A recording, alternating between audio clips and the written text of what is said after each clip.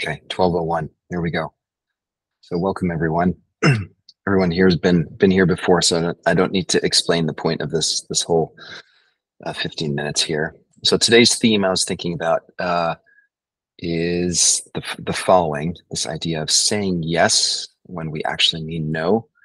And part of that came out of some coaching sessions that I've had in the last few days, and it's a theme that I'm very familiar with. And I thought it'd be interesting to use our focused attention skills to explore why do we say yes when we actually mean no, or what motivates that to get a bit of a more intimate understanding or relationship to that part of us that does this. So why do we do this?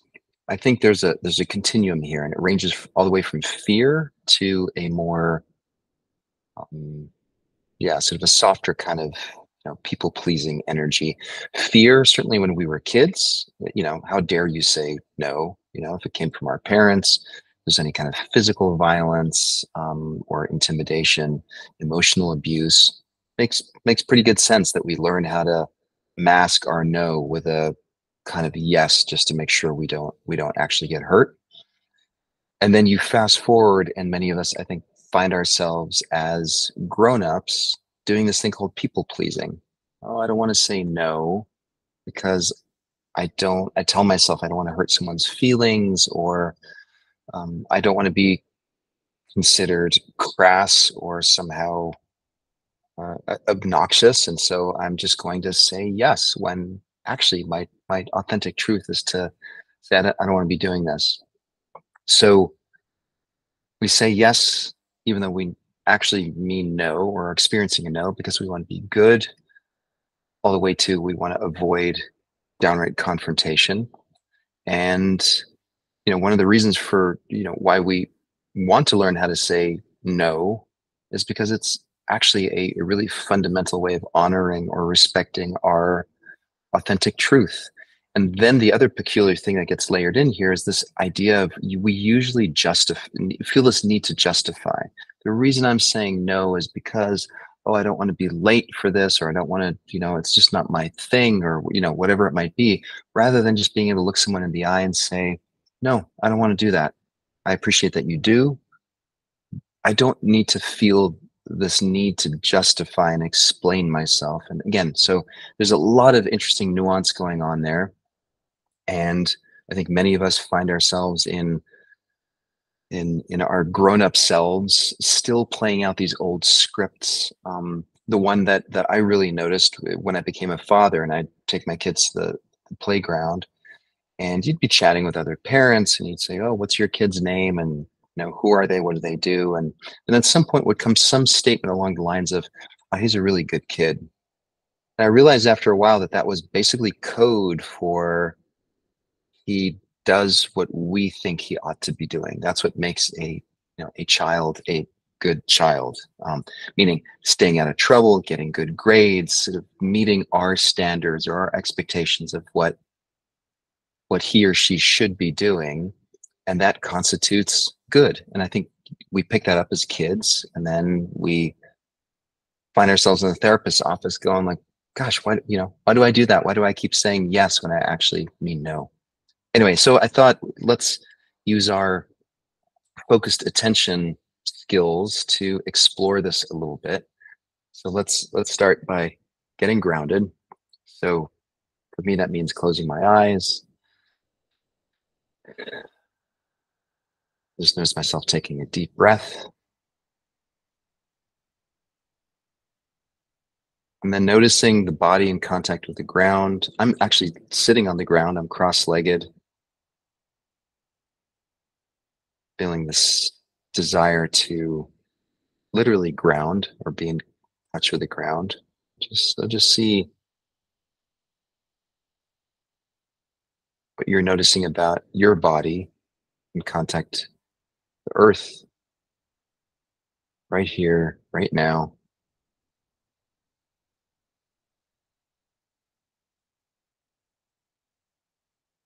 And you can play with intentionally exaggerating your breath. So taking a deep breath in, long exhale out, and the idea there is to really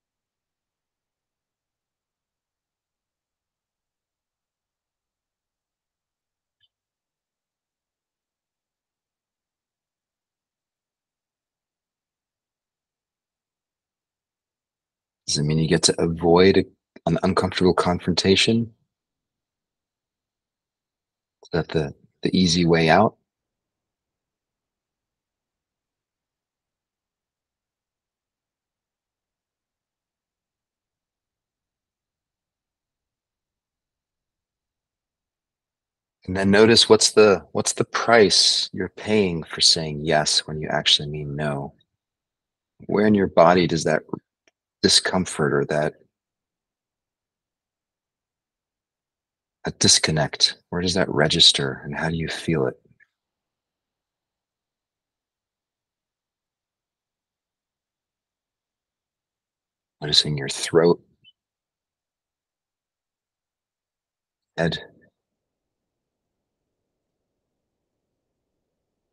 shoulders, your chest, your belly.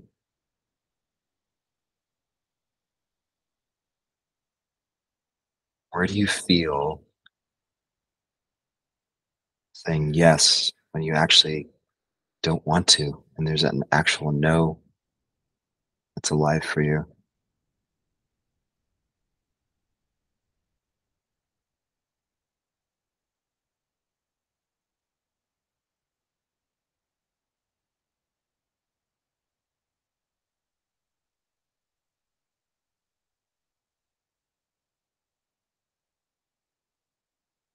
And notice whatever connection you can experience with your authentic truth. What would you rather have happen, but you're afraid to put on the table for whatever reason? What is your authentic truth in this moment?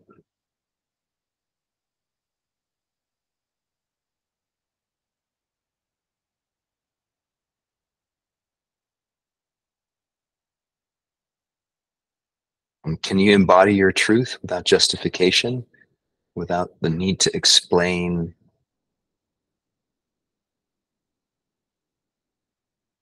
or protect the other person from your truth? And just say, no, I don't want to do that. That's not my truth. That doesn't feel right for me. Rather than, well, I'd rather not, or maybe we could do something else.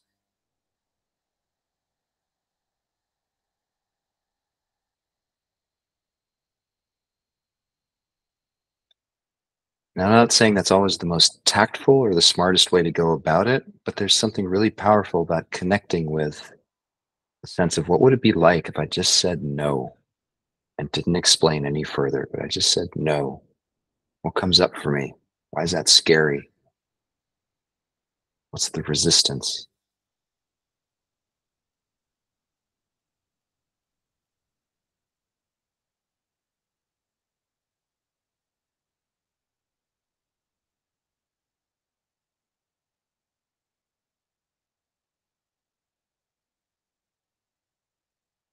It takes a lot of courage to live our no's. I know I bump into this pretty frequently. It helps being able to see it.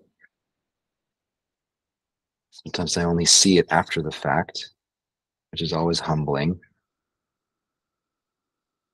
Then there's always an opportunity, even after the fact, to go and make it right, to practice self respect, authenticity, go back to someone and say, I didn't realize this at the time.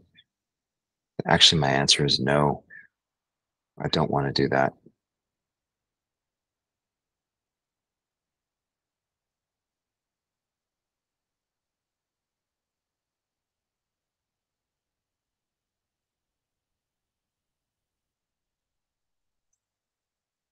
And go ahead and take a deep breath in, long exhale out,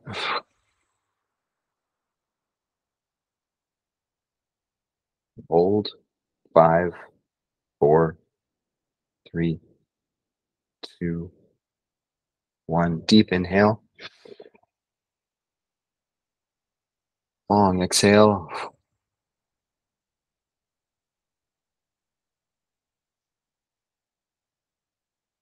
and hold for 5, 4, 3, 2, 1. Open your eyes.